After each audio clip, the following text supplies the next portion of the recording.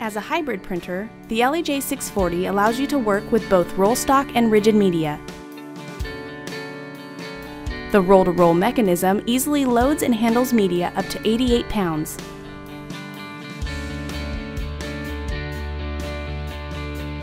Rear and front folding tables set up quickly and easily, supporting flat and rigid materials up to a ½ inch thick, in sizes as large as 4-foot by 8-foot sheets.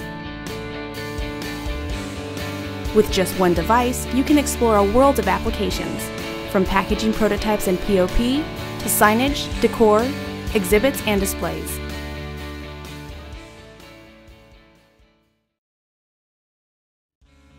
Unlike conventional UV lamps, which can reach temperatures as high as 1500 degrees and require complex heat management systems, the safe LED lamps on the LEJ-640 generate very little heat.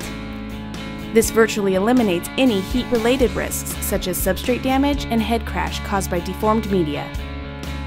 Our LED lamps last up to 10,000 hours, 10 times longer than conventional UV lamps, and are ready to use immediately after the printer is turned on. The LEJ prints Eco UV inks in CMYK plus white plus clear.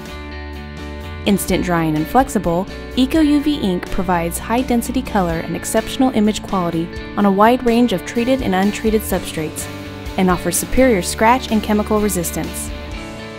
Our newly formulated Eco UV S ink provides prints that can be stretched and applied around curved surfaces and edges without cracking.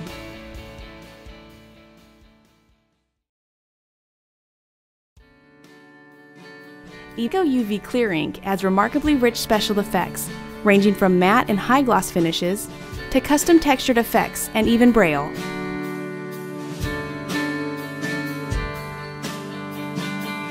The Roll and Texture Library provides pre-designed texture fills. Clear Ink is also ideal for simulating embossing on prototypes and short-run prints, with no need for a custom die. The secret to LEJ's versatility is its ability to handle a variety of media thicknesses, from film to ½ inch thick foam core. A built-in sensor checks for proper media thickness, preventing head strikes, and ensuring highly reliable printing on the widest range of substrates.